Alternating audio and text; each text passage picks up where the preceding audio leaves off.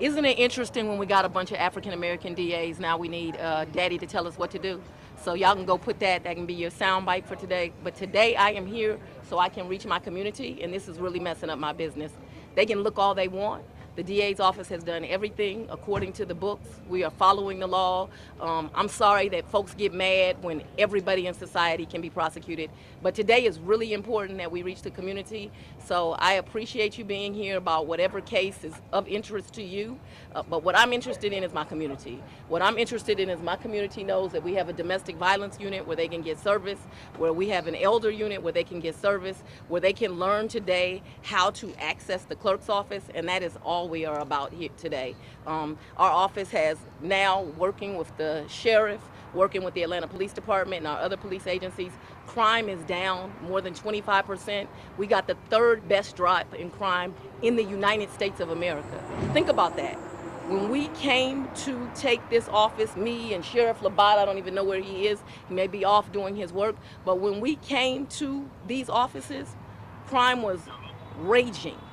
And because we have worked collectively together, literally all collectively together, crime is down. So I am a prosecutor that I don't care if you're black, if you're white, if you're Hispanic, if you're Asian, if you're rich or you're poor. I don't care who your daddy is. If you violate the law in this county, you are going to be prosecuted. But I also don't care if you're impoverished or if you're rich. We have services that we want to help people, and here we are today. We are here today to get the information to the community about how they can get services from our office, and we have to come to them. You know, I think we're doing an excellent job of going to seniors. We've done an excellent job of serving children. This is for the everyday citizen. They can keep looking. I'm not interested in them looking. They can look. I'm sorry they pissed off. Justice is now actually blind. Lady Justice is blind. Everybody can get it. Okay, so use that as your soundbite, but please go so this man can get his business and we can touch our citizens. DA Willis, what would you say to members in the community who may be concerned that your office dealing with these high-profile cases will take away the resources of prosecuting these cases, these lower crimes that we're seeing? I would say they should pay attention to what's been going on. When I came here, there was an 18,000 case backlog. It went 7 years. That backlog has been cleared.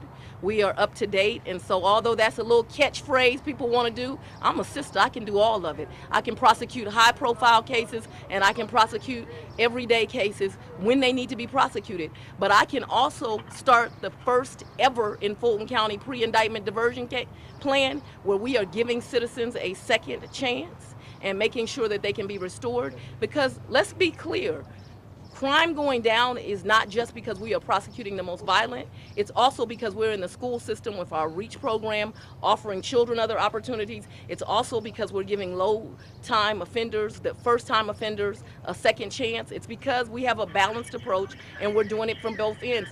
It's also because I can call my sheriff and say, hey, sheriff, I need to access phone calls, and he doesn't play games like the last sheriff did. He made sure that we work collaboratively together and we can get the evidence we need. It's because I can call my clerk and say, we're having problems accessing a system, probably because we're lawyers and we don't know what we're doing, but can you come and can you teach our lawyers so we can do things correctly? It takes a team of us to make things go right, and right now things are going the way they should. So I would tell them, don't listen to that.